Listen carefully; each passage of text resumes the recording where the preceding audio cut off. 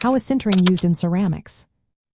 Have you ever wondered how a simple powder can transform into a strong ceramic object?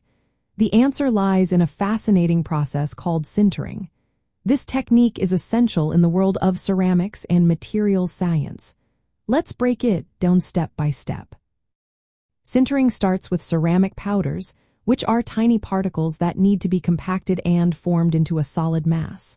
The process involves heating these powders to a high temperature, but not quite to their melting point. This heating reduces the surface energy of the particles, allowing them to bond together. As a result, the material becomes denser and stronger, with fewer pores that could weaken it.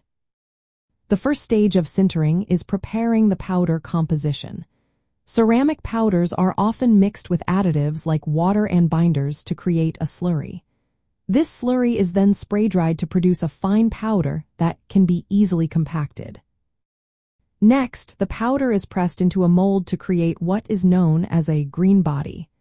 This is the unsintered form of the ceramic item. The compaction can be done using mechanical methods, such as cold or hot pressing. After forming the green body, the next step is to remove the binder and any organic additives by heating it at a lower temperature. This prepares the body for the final sintering stage. Now, let's talk about the actual sintering process. The green body is heated at a high temperature to fuse the ceramic particles together. There are different types of sintering, including solid-state sintering and liquid-phase sintering. Solid-state sintering involves the diffusion of particles in their solid form and is common in pure oxide ceramics. It usually requires higher temperatures and longer times due to the slow diffusion. On the other hand, liquid-phase sintering is used for materials that are challenging to sinter.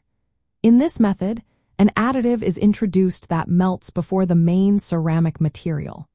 This helps in densifying the material through several stages, including rearrangement and final densification. Sintering is widely used in creating various ceramic products, from pottery to advanced ceramics like zirconia and alumina. It also plays a role in manufacturing components for electronic devices. The process allows for the production of materials with specific properties, such as high strength and resistance to thermal shock. These qualities make ceramics suitable for industries like aerospace, automotive, and medical devices. In the context of chemistry education, sintering illustrates how thermal energy can facilitate both chemical and physical changes in materials.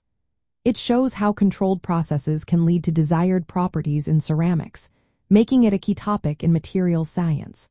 So, the next time you see a ceramic item, remember the fascinating journey it took from powder to a durable object through the sintering process.